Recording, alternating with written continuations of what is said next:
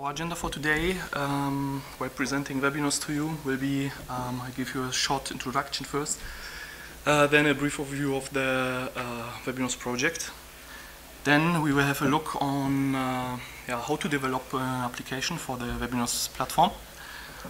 Then we will move on and have some insights on how we actually managed to get Webinos ported to Android, as this wasn't quite trivial. We will conclude with the outlook. So I'm working for Fraunhofer Fokus, which is a research society, one of the biggest in Europe. My boss says it's probably the biggest. I never have checked this. We are situated here in Berlin, and working for the future applications and media department there, where we concentrate our research on cross-platform applications, smart media, and personalization. So, to motivate why we started to research on the Webinos project. Sorry. Yeah.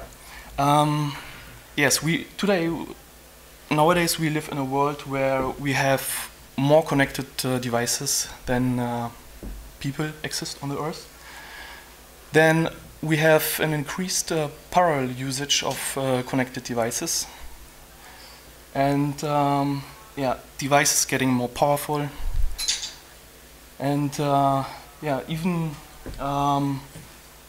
though we have all new kind of connected devices providing access to web-based services, internet services, they kind of do not interplay with each other, but coexist.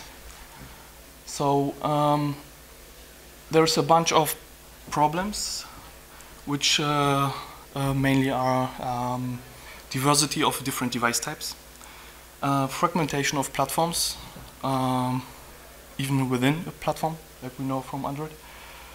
And when it comes to application development, we often have developers manually handling stuff like secure communication, privacy protection attempts, stuff like that. All this was very unsatisfying, so we did a proposal for the Webinos project. And as Fraunhofer Fokus, we got this project, and it's running since 2 years. So what is Webinos? Webinos is an open source web platform for running applications across multiple devices. And it is supported by a strong consortium. Many of these partners here, like BMW, Sony, Samsung, started from the beginning on. We got, during the runtime of the project, more and more interested parties in joining and participating. So, Webinos, basically three main key points here. Webinos bases on open standards, then open source. This project has started as an open source project, and we completely moved our work and research on this project to the public domain. So all results in terms of generated specifications, implementations are publicly available. And the result of this research leads into utilization of this platform in conclusion with open markets, open application stores, and the like. What we have delivered so far is we have implementation for 5 major device domains, like TV, home media, desktop PC, mobile, automotive, and Internet of Things, machine-to-machine communication. We have ported the platform to 8 operating systems. We have specified a bunch of interesting APIs, like for example for the vehicle to get access to interesting data provided by the vehicle, for example, or the TV. Then we have a concept of App Store agnostic or vendor agnostic application store. Then from beginning on we tried to design the Webinos platform secure. As mentioned, we are working in the public domain, and there are available SDKs. The complete platform is available as download on GitHub. We have a developer portal and run from time to time application contests to increase the community. So how's the platform positioning of Webinos? Webinos does not understand itself as a competitor to existing platforms. So it rather mediates between the platforms. So don't be fooled by the name Webinos. This OS in the back, it has nothing to do with operating system. It's not an operating system on its own. It's rather an application execution environment. And what is probably the most important key feature of Webinos is that it allows applications and devices to securely discover each other and make use of services they provide.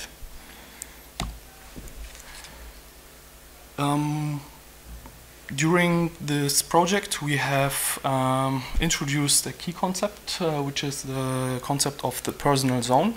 A personal zone mainly consolidates devices, users' devices, data and services in a zone, which is here not meant in an area sense, but it's a virtual zone which incorporates all those entities. The key features here is interoperability, so we have devices communicating with each other across different platforms, across different device types.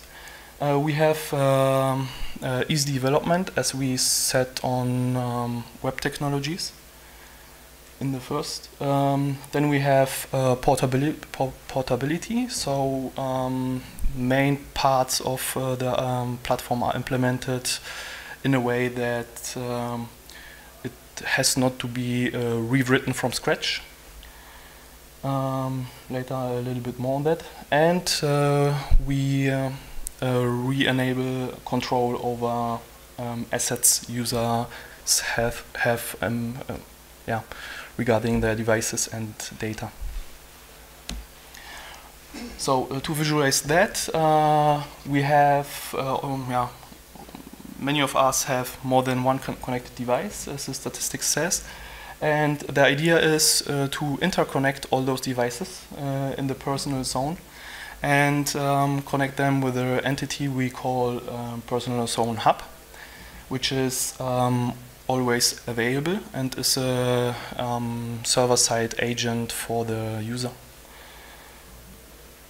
Moreover, we have on each device a component which we call a personal zone proxy, which connects to the hub and provides access to device capabilities, for example, but as well enforces policies on the devices when it comes to service access. Yes. The good thing about this, if we have a network overlay situation like this, then developing applications is eased.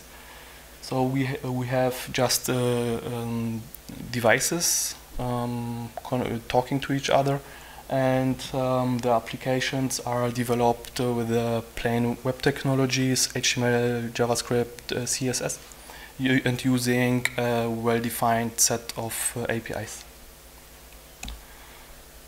How we do identify zones? We do it by using URIs, and we have discovery and authorization mechanisms, as well synchronization mechanisms. To give an example, probably at some point I would like to have my geolocation service used by some of my other devices. And the geolocation service is provided by my mobile phone. And probably I have, I define this wish once on one device, and would like to have it synchronized across all my devices. So what we try here to do is using a synchronization mechanism between all personal devices to synchronize policies and user preferences on devices. Quick view on the architecture so far. The personal zone proxy is implemented completely in using the Node.js language, which is a JavaScript server-side language, which enables for portability. So the only thing we need to do to get ported to a OS is to port the Node.js interpreter to this platform. What we have here is an application running in a widget renderer, or basically a generic web runtime, could be a browser. And this application communicates with a personal zone proxy to get services, as well local service as well as remote. We don't make any difference here when implementing when we look at the implementation model. So when I request a service, the service could originate on a remote device, but as well on my local device. Yes. How do we develop applications for the Webinos platform? Basically, it is a three-step process. First, we have an application idea, and we realize this with well-known web technologies. Then we analyze which services we need. We then make a selection of APIs, Webinos APIs we will use. And the implementation model here is that we develop the application against a virtual device, abstract device. So this device comes with all the properties all my personal devices are providing. And anything else is taken care by the Webinos platform. Then we package the application, host it somewhere, and download it via our widget renderers, and we can execute it. So to go more into detail for the second step, so where we use a specific Webinos API. Here we have an example where we initiate a service discovery on a device orientation service. Then after successful discovery, this service is bound. And if the resources are reserved and the bound has success, then we can use this service and do meaningful things within our application. For this, I have prepared a small demonstration, which I maybe can show after the talk to interested. The idea here is that on my laptop machine, I do a service discovery, get the device orientation service back from my mobile. On my mobile, no active application needs to run. The service is provided by the proxy, which runs in the background. And after binding this service and using it, we can, in this example, use, for example, the device orientation sensor in the mobile to, I don't know, rotate something on a different device. Yes. The exciting part regarding Android here is it wasn't trivial to port Webinos to Android, because we set on Node.js as interpreting language, which is not available out of the box for Android. So we had to port it. And our solution was to build it as a library and integrate it to the Java runtime. And then we are not forced anymore to root the device. So this was very important. For this to get used, we have developed a Java bridge, which enables to call into the Android platform from the Node.js framework. And this allowed us to do the interplay between the native API implementations on the mobile device and the platform communication, synchronization parts. For more information, you can check out the GitHub page of one of our project partners here, who developed Node.js for Android in the A-Node project. And this is basically an example for the sample application shown before, how on the one side it is used within the Node context, and on the other side how it is interfaced within on the Java side here. So what is basically the outlook, or what are the next steps?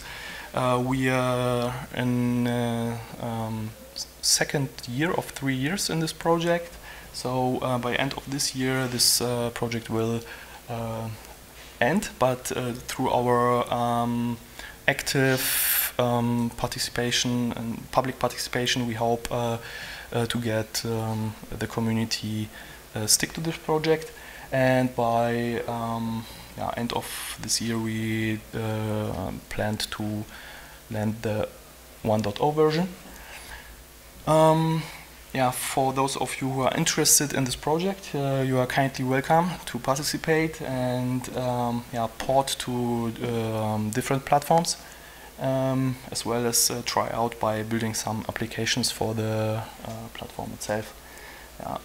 Very recently, what we tried here is when we developed the WRT, the web runtime for the Android, we like others use the web view for that, which is not such bad, but could be improved. So a simple HTML5 test shows that here Chromium build, or maybe in future the Blink build, will perform much more better, which is important if competing with the native applications. Yes, so thank you for your attention. If there are any questions, I'm happy to answer.